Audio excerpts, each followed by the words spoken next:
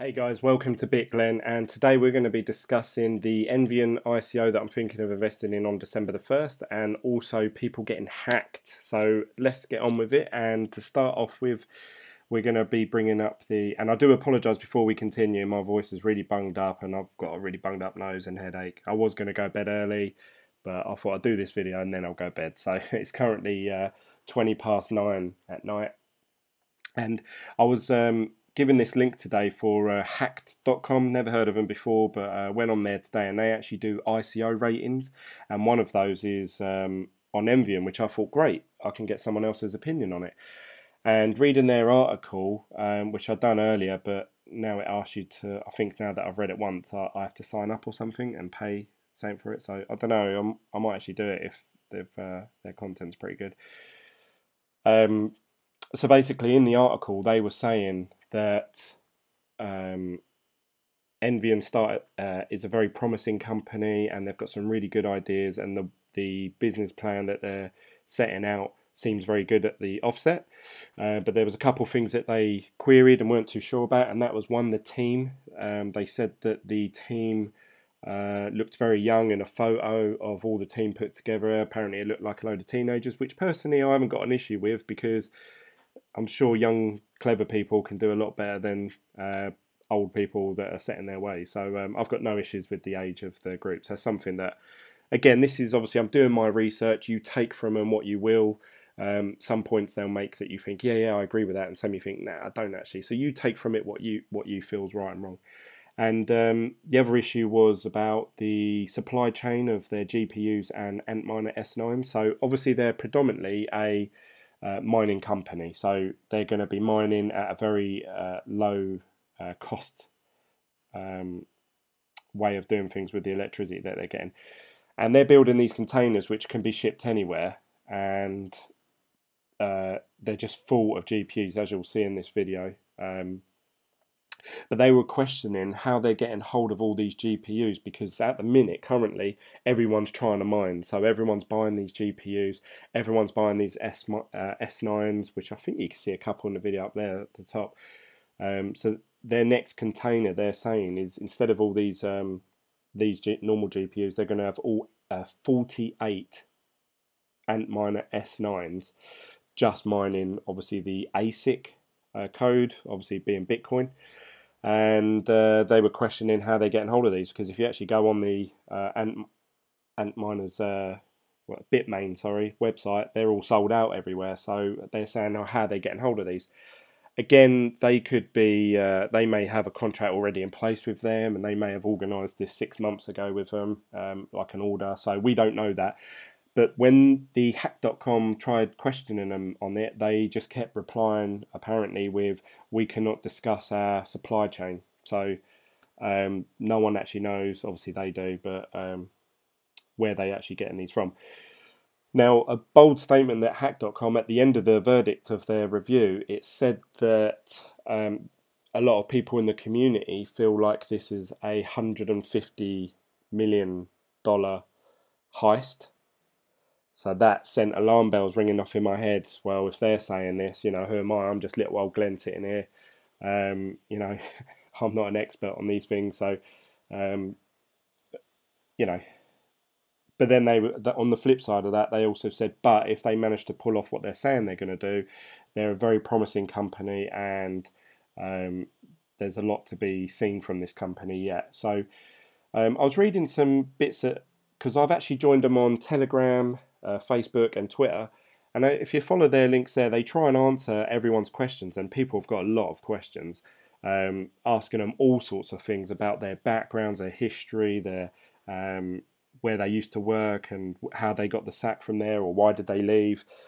Really getting sort of personal, but I suppose if you're investing your own money, then you want to know. So fair play to them, they asked, and a lot of the questions got answered. Some of them didn't, or some of them got sort of swept under the rug very quickly.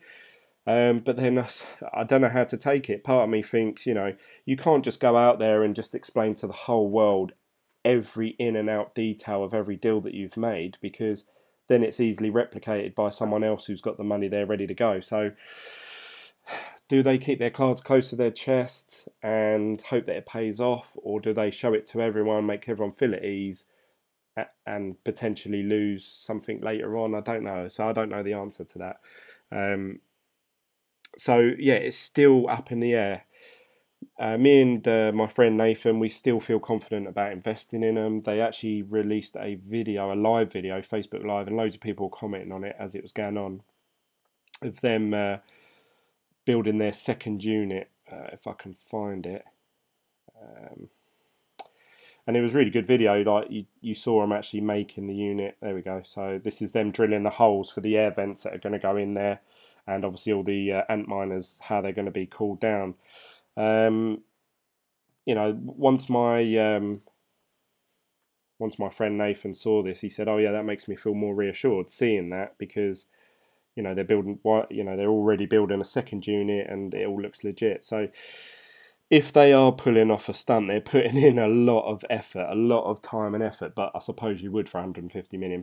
But you know, they're putting their names to it, they're putting their faces to it. So if they did run off with £150 million, there's not going to be many places they can hide. So I just don't know, really, guys. I really hope it isn't. I hope it is a really good idea, because I've actually put off, you know, doing the Genesis mining, because I want to invest in this mining company as a start off. I want to get in there with these guys, and I really hope they do well, obviously, so that I can get either some mining going on over a long period of time, or obviously the token price goes up. So there you go. That's my thoughts on Envion so far. So that's what as of November the 22nd, their sale goes on in 8 days' time. And that's where I'm at, sort of on the fence at the minute. I'm really hoping, fingers crossed, that they're not a scam. But then this is what you have to do with ICOs. When you're looking into them, there's no guarantees. Even if it's not a scam, let's just say these guys are not a scam, there's no guarantee that they actually do this. They get the £100 million or 150 million. And it's for some reason, supply chain, patterns and laws and regulation, stuff like that, that it doesn't actually work. Like, you know, they actually fail at doing what they said they'll do. So that could always happen. Even if you see a company that you think, yeah, they've got a brilliant idea and I really trust these guys, it still may not take off. So it really is a gamble. So I've sort of come back a bit. I was looking to invest more into this company, but I'm actually going to reserve back, try and be a bit more reserved, and maybe put in a bit less, just because now I'm not sure either way, which is a shame, because I was going to sort of put a decent amount in. When I say decent amount, I was talking about 2 or 3 grand, but now I'm not too sure now. So we'll see how it goes. I'm going to invest some money, and I'm going to put in an amount, probably 500 to £1,000, something that I'm willing to lose if this goes down. Whereas if I lost 3 grand, I'd be absolutely devastated. So again, my piece of advice to you, before you invest in anything like this, even if it's Bitcoin or, you know, saying that you're sure, only invest what you're willing to lose, what you're willing to wake up one day and say, oh, I've lost all that. Oh well, you know. That's my point. Anyway, so that's Envion. Bringing a side note onto the you know, scams and hacks and stuff like that. Noticing on YouTube, actually, a few YouTubers, some of the biggest ones actually, which obviously they're going to be targeted because they're the biggest ones and they've got the biggest Bitcoin accounts. What upsets me about this the most, actually, though, is that these guys like Trevon James and Crypto Nick. These guys are, in my opinion, they're giving us live information. If you was to see a news report on Bitcoin and you know, BitConnect, they would just show you, you know, they would give you snippets of what's really going on. They would only show you the titles, the headline, the juicy bit, you know, because that obviously gets views. These guys are doing videos, a bit like what I'm trying to set up doing. They're doing honest videos and showing you their accounts. Now, yeah, they earn money from referrals, and it's in their interest to make videos and get more referrals and stuff like that. But forgetting all of that, they're putting information out there to us. You know, they're showing, I mean, this video's seems to be of him talking a lot, but generally, if you look through his videos, it's just like what I'm doing now. He's recording his laptop screen, so he's showing you him signing in and out of his Bitcoins account and what websites he uses and stuff like that.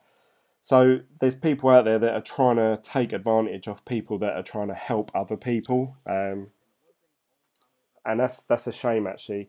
So Crypto Nick talks about here that they actually used from the websites that he was using in his email accounts, getting hold of a phone number and changing. You know, some of you may not know because I don't think I've shown you before, but when you try and sign into Genesis Mining or what's the other one? Any of the cryptocurrency ones really, they all ask you for a second authentication code. So that's actually using this app here. I don't know if you can see that. This Google Authenticator here, it generates a code on the app that it allows you to log in for that split second. It gives you like a time frame, like 10 seconds or something, to use that code, and you can log in. And what they've done is they have I don't know if this is true or not, I'm just going by what Nick said here, that they've managed to reset his passwords or using his phone, using the app, because they've changed his phone number on some of these accounts, and yeah, just withdraw all his money, which apparently was something like 100 and something bitcoins, which is insane. Apparently it was $900,000. So you're talking near a million pounds, I believe, which is insane. You know, when I heard that, it made me feel sick. So I don't know how the hell this Trevon James, even though he may feel like he earned it, not easily, because obviously he's taken risks, but you know, he's I'd feel devastated. I'd want to go and kill someone probably.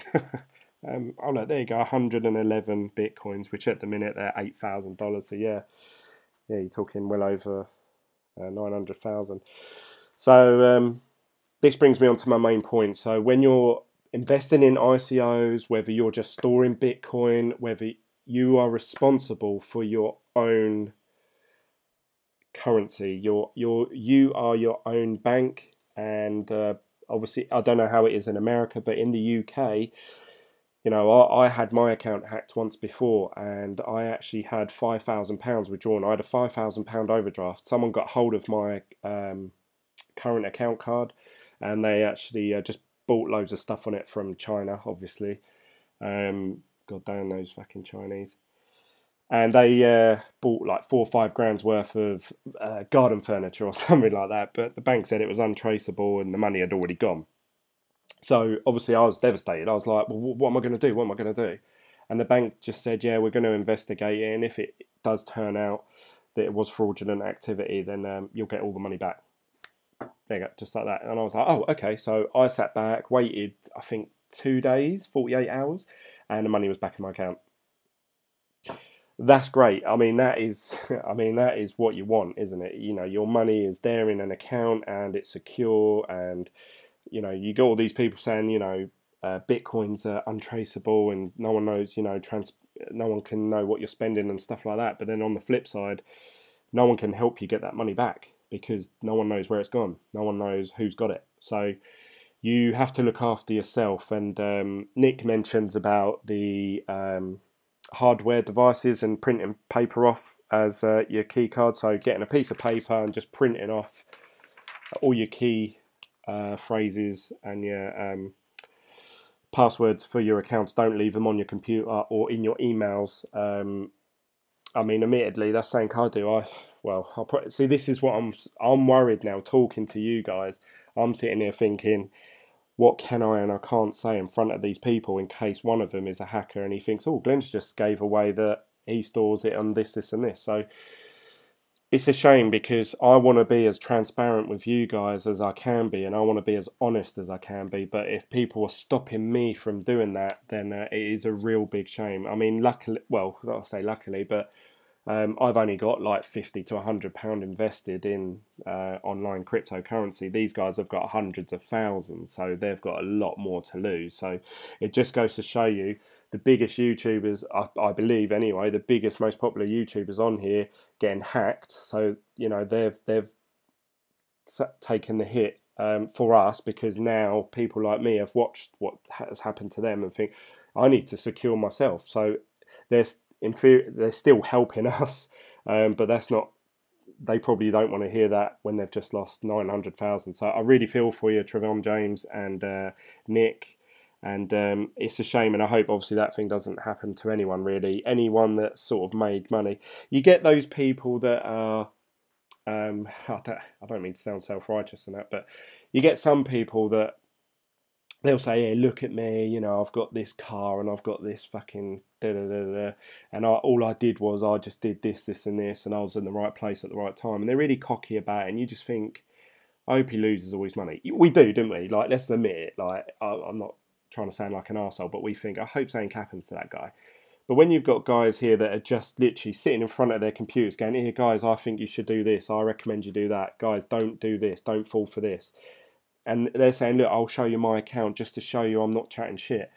When they're saying stuff like that and showing you that what they're doing is true, and someone takes advantage of that and steals from them, I mean, I'm sure these guys now are going to have to be careful with what they say and show on their computers, which means we then lose out, because now we're not going to get the full picture or the full story. We just have to, you know, hope, or, you know, it's just a shame. But anyway, that's my thoughts on it. Let me know what you think down below in the comments section, and just stay safe out there. Make sure you have all your money backed up somewhere that no one knows and no one has seen. So now I'm thinking all my accounts, my Exodus and my Coinbase, my Genesis mining, I've shown it all in the very short time that I've been on YouTube. I've shown every step of the way. So anyone watching my videos could be like, "Oh yeah, he did actually. He showed me his account in the first video. Oh, well, I could try and hack that." So it's starting to make me think what I should and shouldn't show you guys, which is a real shame, because I don't want to be like that. But let me know what you think down below. Don't forget to follow me on Instagram, Twitter and Facebook, all BitGlen. And like this video, subscribe to the channel. There's a little coin down here, I believe, somewhere down here. And I'll see you guys on the next video of BitGlen. See you later, guys. Bye.